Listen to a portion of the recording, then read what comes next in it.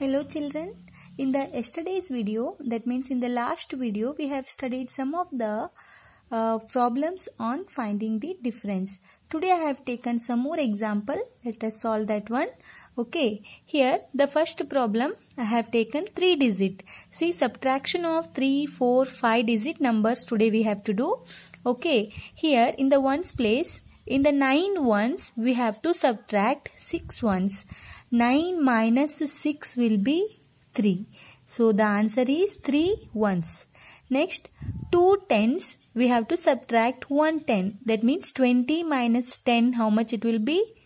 1. Next one, in the 8, we have to subtract how much? 4. 8 minus 4 is 4. Next, the second problem. See, 829 minus 416, you will get 413. I said you can cross-check your answers. How to cross-check? See, here we have done subtraction from minuend minus subtrahend. We got the answer. See, if you are adding these two, you will get minuend. That means subtrahend plus difference, you will get minuend. Let us see. 6 plus 3 is 9.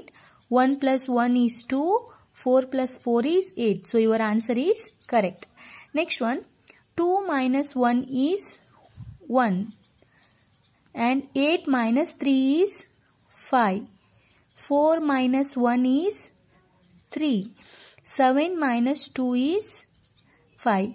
If you subtract 2 from 7, you will get answer 5. See, in the addition, we used to add 2 plus 7 or 7 plus 2.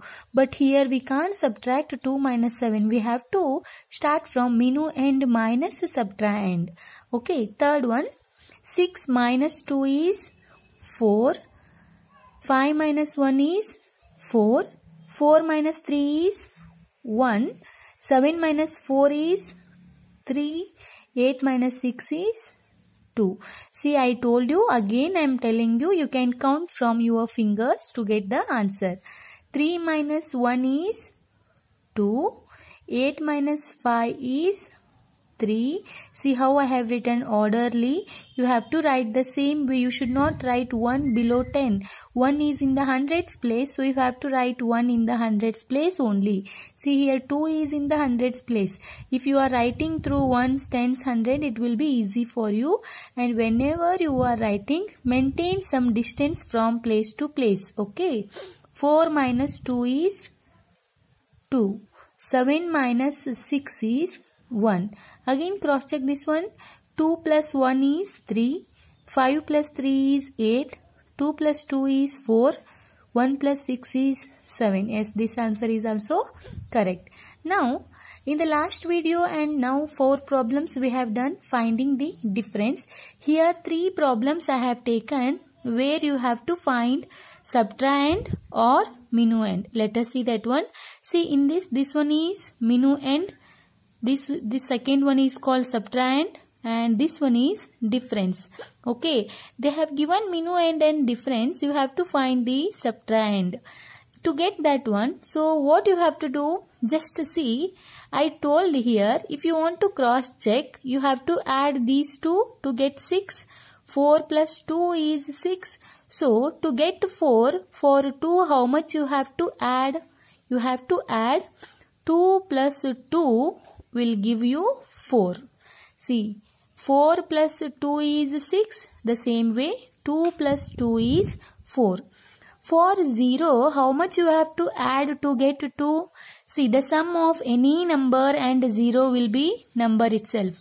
Number itself means here 1 is 0, other should be 2 only. 0 plus 2 is 2. Okay, next one. To get 6, how much you have to add for 5? 1. 5 plus 1 is 6. 3 is there. Here 7. How much you want for 3 to get 7? 3 you want 4. So 4 plus 3 is 7. You can again see 4 minus 2 is 2. 2 minus 2 is 0. 6 minus 1 is 5. 7 minus 4 is 3. The same thing here, one more is there. 4 is there. 2 is there.